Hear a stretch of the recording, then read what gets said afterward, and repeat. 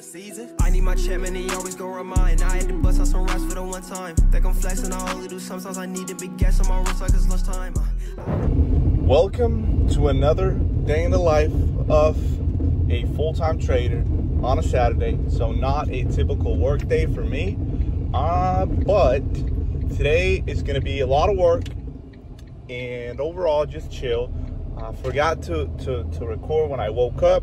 Now I'm out here driving, so I got a few questions regarding a video of my habits, my daily routine, all that stuff.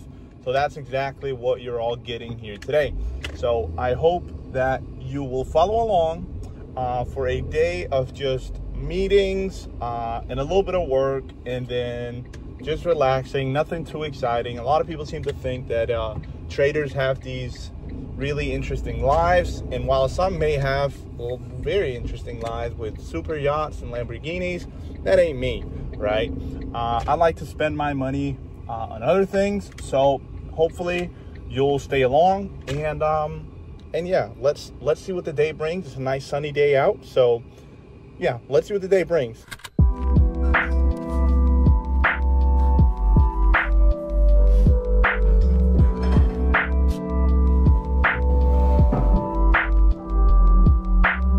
What's up, Nabil? How are you? Good. I'm very good, brother. How are you? There's so many different PD arrays. There's so many different entry models. There's order blocks, breaker blocks, mitigation blocks, unicorn, Fred gap, all that stuff, right? And so in that video, I go over exactly how I used it to get my first ever funded account. A full-on trading plan is in that video there. So I would definitely recommend that you watch those two videos. So that was the first meeting done. Those meetings are basically members of my private community who can book calls with me whenever they have questions, and I'll usually have a few of those a day, lasting about 30 minutes each. And so that is typically what I'll spend my weekends doing. I have one more left in about 30 minutes, and as you can see, until then, I'm just enjoying the sun. We haven't gotten a lot of sun this summer, unfortunately, so when it's out, you best believe I'm out here too. And again, I don't have a lot planned today. I have one more meeting, and then I need to back test a few things. Now, back test is not something that I usually do. I recommend it a lot for beginners. But once you get to a certain stage, I don't think it's as important unless you have specific things that you want to test out before you apply it with real money, which is exactly what I have today. So that is the plan so far. After that, I'll likely go for a walk, clear my mind a little bit. But other than that, I really don't have any plans for today. As I said, it's not very exciting what I do, but it is chill. So I hope you enjoy either way. So in about 30 minutes, yeah, I have that call, and then we'll see what the day brings from there on out. Until then, I'm just enjoying some sun while it's here.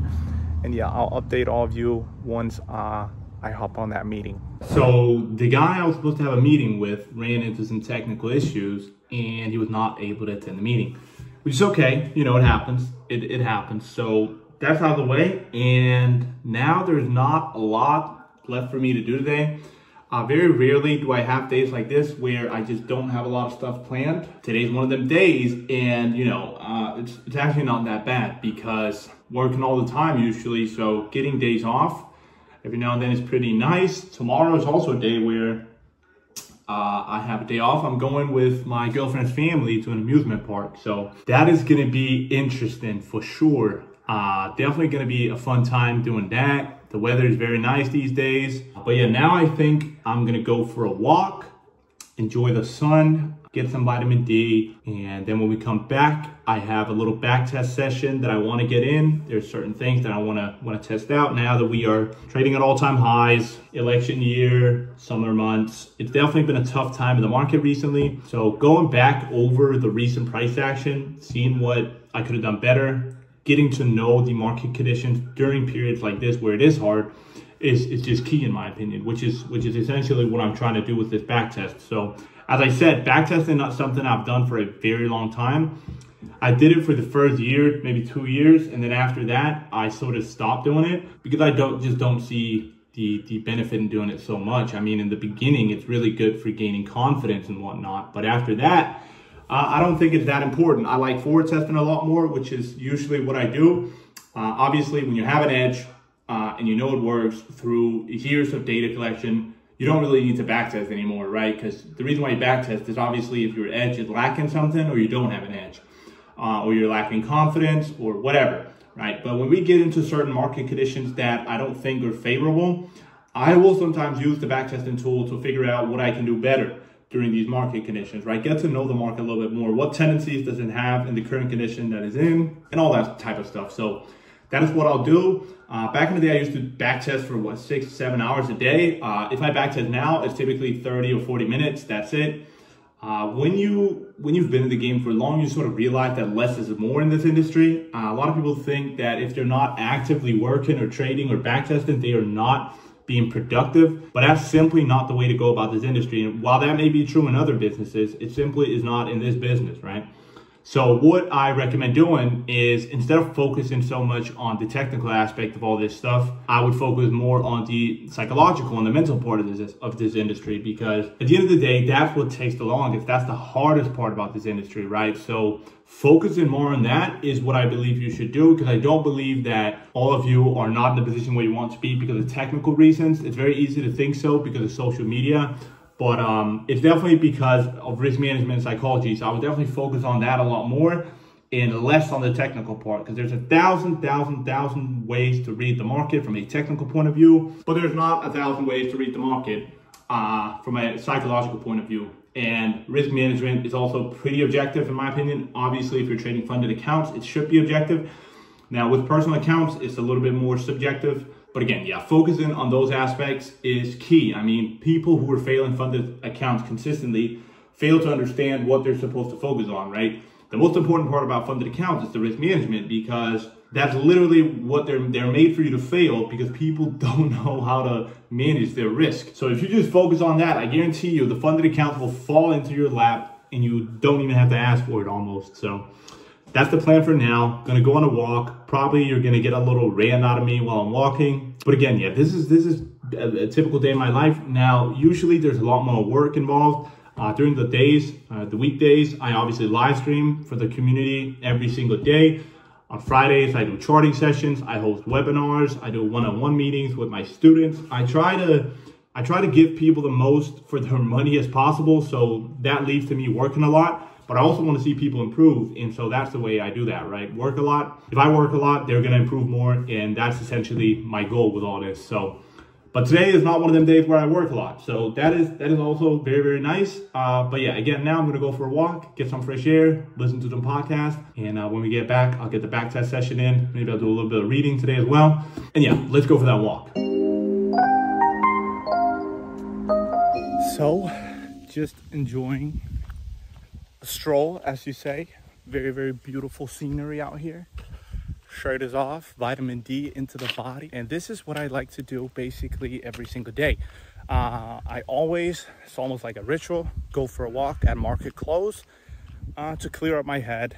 And if I am planning on trading the PM session, which is not something that I usually do, but if I do, I have to clear my head from the result of AM session before going into PM session. Otherwise, that will not end up looking very good. So that is what I usually do. But a walk every single day is mandatory for me. And yeah, it's just lovely. But in about a month, so the 1st of September, I am going to the US for about 3 months. No particular reason. I just want to get out of this country for a little bit and just lock in on work. So going to New York for about 3 months just to work and lock in, really. So that'll be exciting. Should be a lot of content for you guys as well. So that is definitely going to be nice.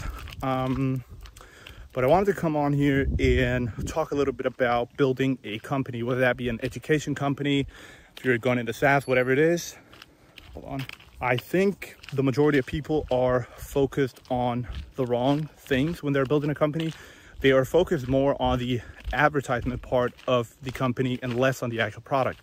And the reason that people are doing this, especially in the education industry, is because they can't fund whatever lifestyle that they have through trading on its own, which is why they are focusing so much in the advertisement part of their education company, because that is essentially what funds their lifestyle, right?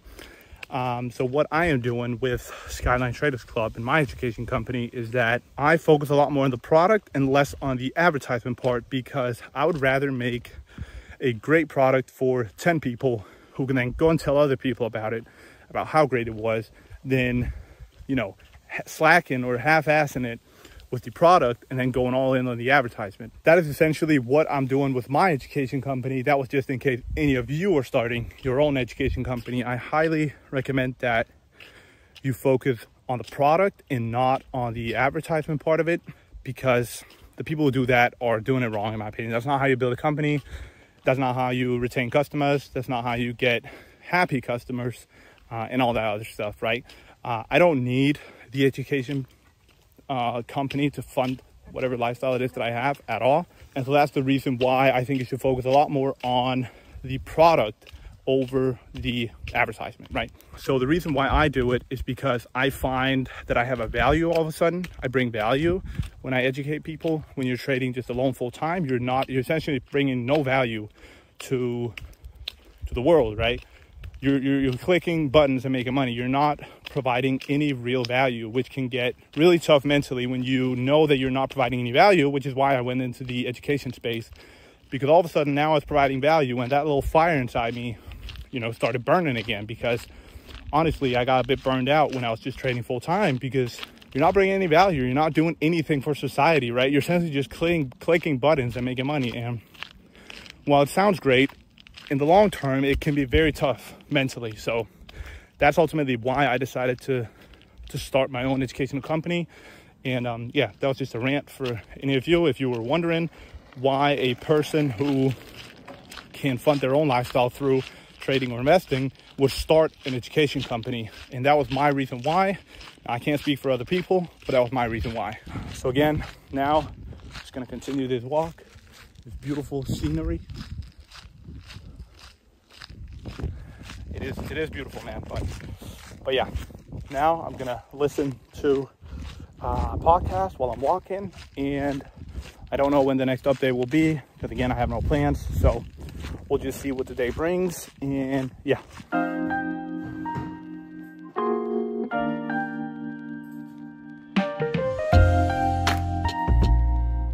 So just ordered food and finished up the small little back test session I had. Went well. It's always nice to regain a little bit of confidence, even though I don't usually need it. It's been a very rough period with the market and its conditions, so it's never bad. When I say that when you get to a certain stage you don't need it, it's not that, yeah, I still don't think you need it. But let's say that you've been through a rough period and now you want to regain some of that confidence. I think it's okay to go in the back test. You can back test whenever you want. It's obviously not going to do any harm. I just don't think it's as necessary when you already have a system that works. Again, just a quick 30, 40 minutes, and then ordered food, ordered some butter chicken and whatnot. And yeah, now I'm gonna wait for that to arrive, go enjoy some food, and yeah, not a lot else going on. I took some notes, obviously, to the back test. If there were things that I, realized whenever this appears, the setup has or doesn't perform as well.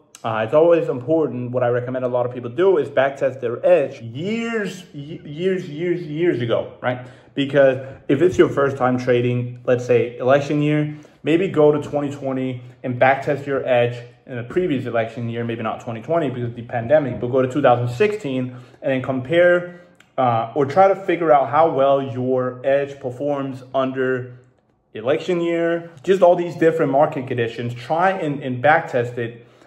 Going years and months behind, because a lot of people will have an edge that is profitable in the given market conditions that we're in right now, but they haven't traded long enough to actually know whether that edge is profitable in all market conditions, right? And usually you will never have an edge that is profitable throughout all the different market conditions, market seasonality, which is why it's important to backtest so you get to know your edge in these different conditions, and then you get to adapt as a trader whenever these conditions appear in the market. Our job is to adapt to what the market tells us, but a lot of people can't adapt because it's their first time trading in, for example, election year or in the summer months or all this other stuff, right? which is why it's important that you go back in time and then figure out how you can adapt to these market conditions if you've never traded them yourself. And that is why I think it's so important for newer traders to backtest their edge, going months and years behind, because they haven't actually been through it yet themselves. So the most realistic way that they can anticipate how their edge plays out within those market conditions is going back in time and then backtesting whatever market conditions you're in right now years ago. So yes, not going to do a whole lot more. I think I'm done with work for today. I took notes, I backtested, I hosted meetings. Now I'm going to journal the day, even though I didn't take trades. You know, I always journal my trades, but I also journal just my days in general, right? How, you know, if I'm feeling emotional, I'll put it in a journal, I'll write it down, and then I'll figure out, why am I feeling this way? Why does my brain anticipate this problem this way? And then I try to figure out the reason for me feeling a certain way to certain things. And I do that by journaling my emotions, journaling my days, and all that stuff just really helps me understand my emotions as a whole. It doesn't have to be business or trading related, also just personal issues. I can learn to identify problems, and therefore I'm able to fix those problems. A lot of people will go into very sad periods of their life. They will go to alcohol, drugs, whatever it might be, because they fail or they can't sit down and handle the problems on their own, so they find other ways to do so. And by journaling and writing down whatever problems it is that you have and trying to figure out or trying to find the root source of that problem, that is how you as a human eventually end up owning your emotion, or at least understanding why you're feeling a certain way can really help you not feel that way, in a sense, right? So if you're not journaling your trades or just your days on a day-to-day basis, then I would highly suggest that you do. And whenever you face a problem in your life, writing it down really helps you look at the problem from a different perspective. So if you're not doing that, I would highly recommend that you do so. Obviously, when it comes to your trades, you should also be doing that, but also just in your day-to-day personal life.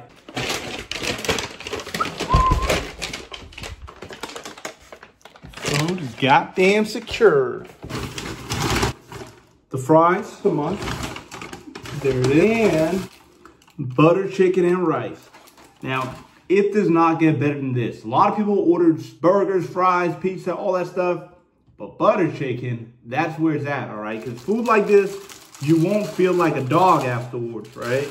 Because usually when you get takeout, you'll feel like an absolute dog because it's just poison for your body. But this specific restaurant that I always order from makes all their stuff homemade, and you don't feel like a dirtbag after eating it, which is what I'm after. So let me go ahead and prepare this. Let's get to feasting.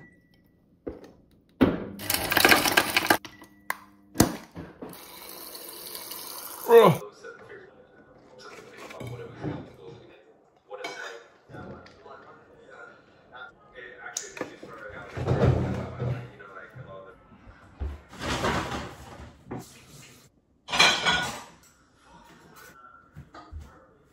So just got done journaling the Friday trade. Again, right here, we had a 5-minute inversion fair gap, a 4-minute one, a 3-minute one, and a 2-minute one. We had relative equal highs up here at 19,979 and an unmitigated 12-hour imbalance. And it ended up being a losing trade, obviously. So the journal here, first, I go over what pair, the NASDAQ, how many contracts, 3 micros on each account, type, short, R multiple, 2.26R, entry, confluences, PD arrays, stop loss logic, take profit, blah, blah, blah. All these things is something that I go over in my journal now. I write down the time because then I can go back and figure out what time I'm the most profitable in. I write down what big economic news we have for that week so I can figure out what news drivers I perform the best under. All these different things are very important to write down. Now, this was a losing trade. I don't necessarily think it was a bad one, but the market right here looked exactly like the day before, where we also had equal highs and another 12-hour imbalance that we had not hit yet. But the market just didn't want to retrace towards that. So I imagine a lot of people got screwed over long in this week. Now, luckily, Monday and Tuesday was very profitable for me. So even though Thursday and Friday were harsh, Monday and Tuesday made up for Thursday and Friday. So we're still good on the week. But again, there was mistakes made, and there are obviously something to learn from those mistakes, which I do by journaling my trades, right?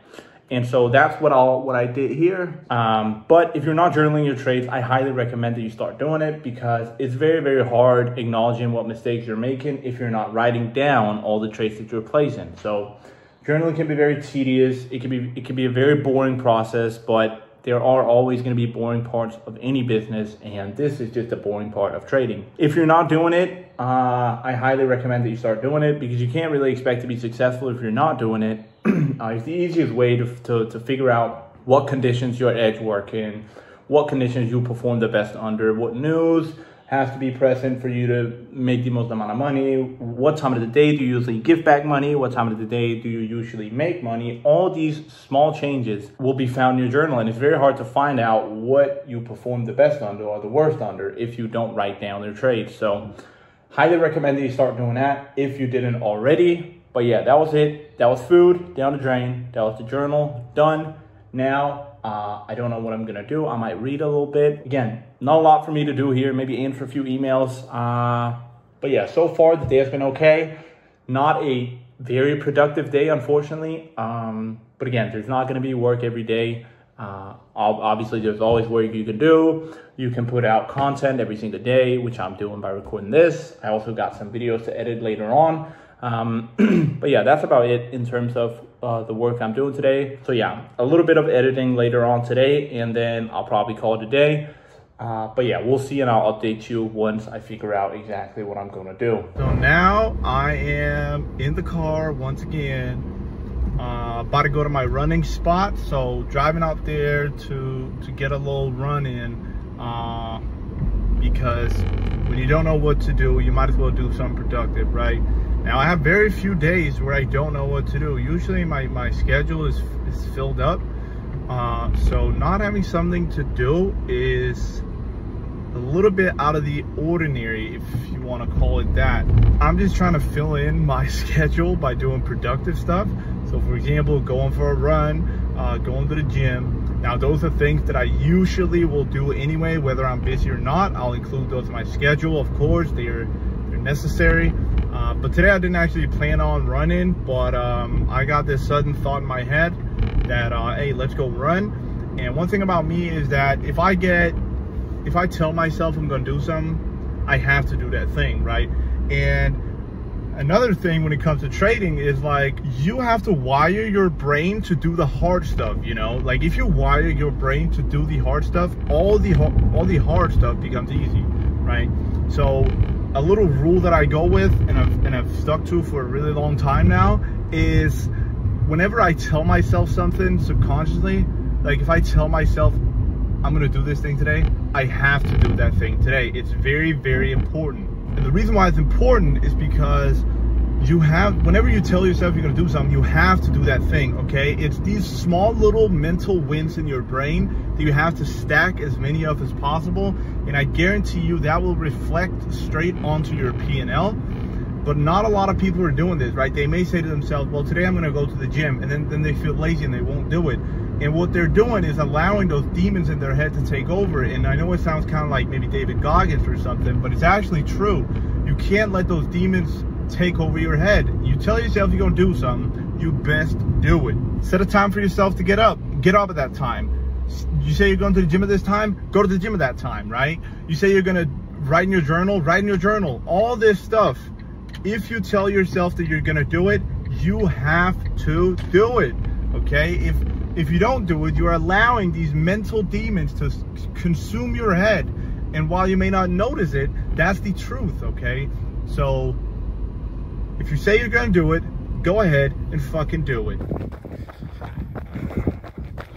Getting it in, just a quick run, nothing crazy. Probably gonna do 4 or 5 miles. The most important part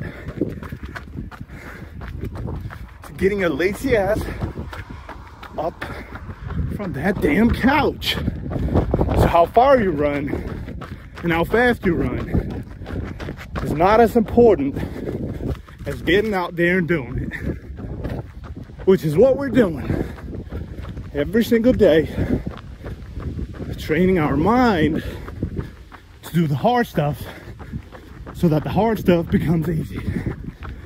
Let's get it. Got a hop in the store and go make a song. By the blow so they know we can make a bond. She be looking so bad with her makeup on. By the hell, his wife call me Genghis Khan. Need my check, man, he always gon' run it. Brody capping his rap, he ain't done it. I can miss you, I'm chasing this money. You work for a goal and they start acting funny. Whenever chase, I'm all. Finished up the run, went for a quick shower, and now I'm going to pick up my girlfriend. Now, I don't know how much more I'll be recording today. If I am, you'll know. If I'm not, you'll also know. But yeah, that was a quick, nice 3.5 mile run. Nothing too crazy. But again, I didn't plan on running today. But as I said, on the car drive towards where I was running, whenever my mind tells me, oh, I don't want to do this today, I force myself to do it. By doing that over and over again, I stack so many mental wins that at the end of the day, all the things that I thought were hard or was hard are now a lot easier, right? And it may seem stupid and it may seem this and that, but it's the truth, okay? If you keep doing the stuff that your brain thinks is hard, all of a sudden, all the hard stuff becomes easy. And that's what you want to wire your brain to start thinking, essentially. And that's what you're doing by doing all the stuff that you don't want to do over and over and over and over again. And as I said, there will be a straight reflection on your P&L by how disciplined you are off the charts. A lot of people seem to think that trading is a game of just charts. But in reality, the stuff you do outside the charts is just so important. Building discipline outside the charts is just as important. You can't expect to be disciplined in one area of your life if you're not disciplined in every other area of your life. That was a nice run. Now, I'll see what the day brings. I'm not sure what I'm going to do. We're going to find out, and I'll talk to you all later.